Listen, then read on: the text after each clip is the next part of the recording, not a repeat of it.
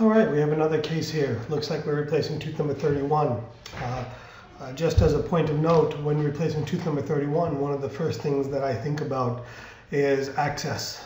Certainly, remember, we have the length of the implant, the extra 10 millimeters for the surgical guide, plus the length of the handpiece. That's a lot of stuff to get back there. So one of the things we always want to keep in mind on first molars and certainly second molars is the ability to open the mouth and get all our guided kits back there. So let's go ahead and take a closer look. And what we have here, let me go ahead and duplicate our plan. And if you notice that I'm unable to duplicate it right now, in fact, I'm unable to really change anything. So what would the reason be for that?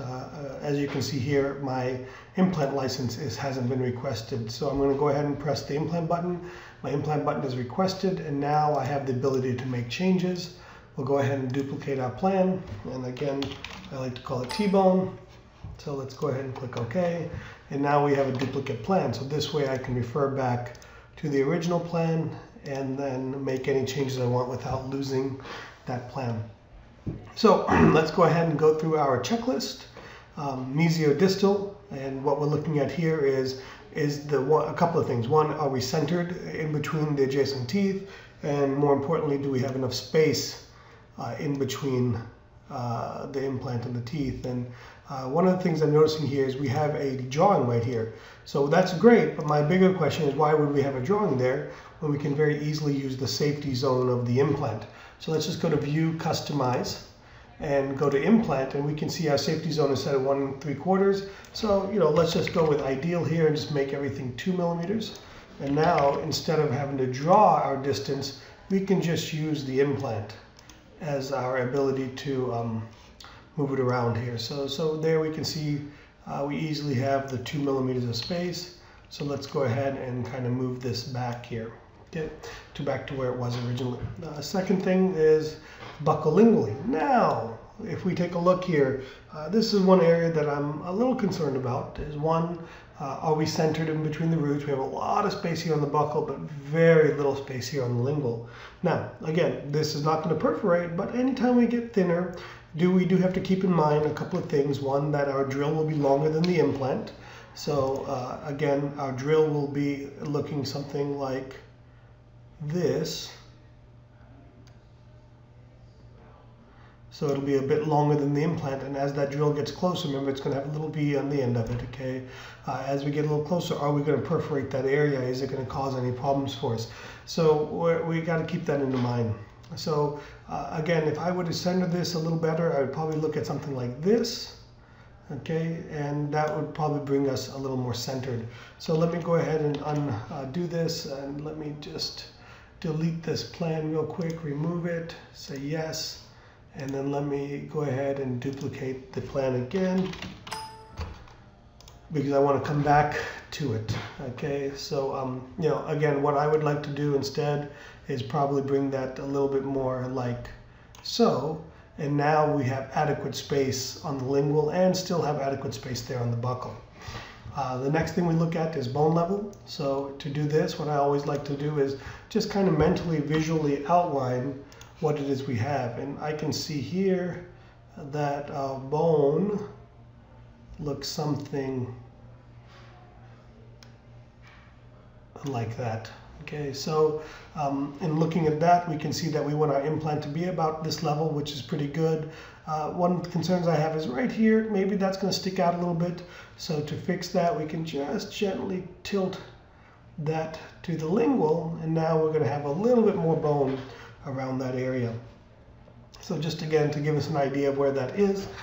Vital structures. Now certainly anytime we do a lower molar implant, vital structures are vitally important.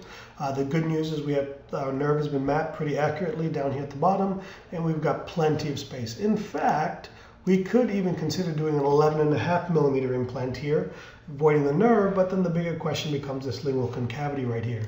So let's go ahead and go to a 10 millimeter implant. I think that's more than adequate. The next two things I want to look at were the pretty, more obvious mistakes to me. Let's take a look at our occlusal plane. And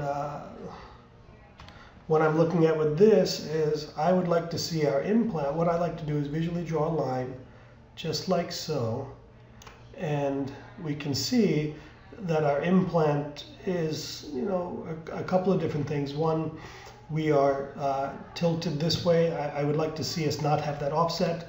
So to me, we need to probably tilt our implant a little bit more like that. And if you notice, as we tilt that, now our occlusal plane, instead of tilting up, we probably have a more normal curve of SPIE as we would expect. But obviously in doing this, we can see we're hitting that adjacent tooth. So, it presents, excuse me, wow, it presents a little bit of an issue there. So what I would like to do real quick, that presents an issue that we just have to correct. Now I'd like to go back to our original plan so we can kind of get an idea. And again, if we were just to compare it, we can see that, these teeth shouldn't be. Again, sometimes clinically they are. So in that case, this plan would be correct. But again, typically we shouldn't see it look like that. We should see it look more like what I outlined earlier. Again, remember this is the original plan unaltered. So now our next thing is to look at the occlusal table. And to do so, we just take the axial view here and go. And right here is the opportunity to take a look at where this implant is exiting. So what I would like to do in this situation is kind of bring this out here. Let's bring our drawing up. And again, I always like to use these drawing tools just to kind of show you mentally what I'm thinking here. Right, so there's a lingual outline. Here's the distal of tooth number 30. Here's the mesial of tooth number 32. And then if we were to draw a line here and here, I would say that this is where we'd like to have our implant coming out at.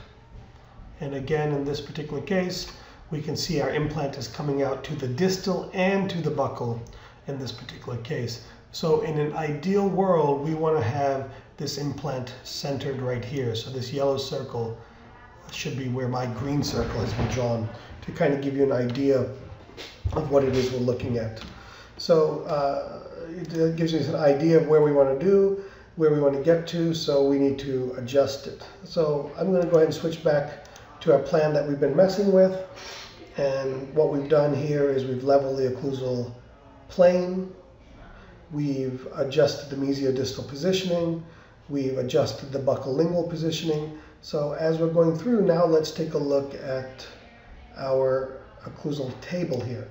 And again, we draw a line here, we can see that we're quite to the distal. So to fix that, we simply need to translate our implant over. And in doing so, now we're getting pretty close to this adjacent root right here. And just again, what I would like to do is, I always like to visually, I don't necessarily mentally, mentally draw these. I don't actually do that all the time. I just like to show you what I'm seeing. That represents our root structure. So we want to make sure our implant, and we can see right here our box is too close to that. So we need to make sure our implant is at least right there. And now we can see that this plan is going to hit this adjacent tooth. So now we have to make the decision to compromise away from being more accurate with the occlusal plane. And now I will tilt the implant, and in doing so now we're more centered here. So just like so. And again, if I were to take a closer look here, I would say that we probably need to be just a hair like so. All right. So I would say that this is now a pretty darn good plan. The last thing I would like to do here is just take a closer look at this, like so. One of the things I'm noticing right here is as I'm going up, it looks like our patient may have been positioned a little bit crooked in the scan. And I'm wondering how that would have happened, because as you see when I do a slice on the axial view, we can see how our slice is tilted quite a bit. So there's a good chance our patient was put into the machine crooked. So I would definitely spend a little bit of time with my team going over that, making sure that they're putting it ideally. So because of that, I'm not able to kind of look at what I want to look at there. So no big deal. So Looking good so far. I want to think that this is tilted a little bit to the lingual. I don't like how it's hitting the outside the lingual of this tooth, but I do have some questions about whether or not we were putting to the machine properly. And in looking at this, we can also see right here how we're hitting the lingual. So more than likely, this probably needs to come a bit like so.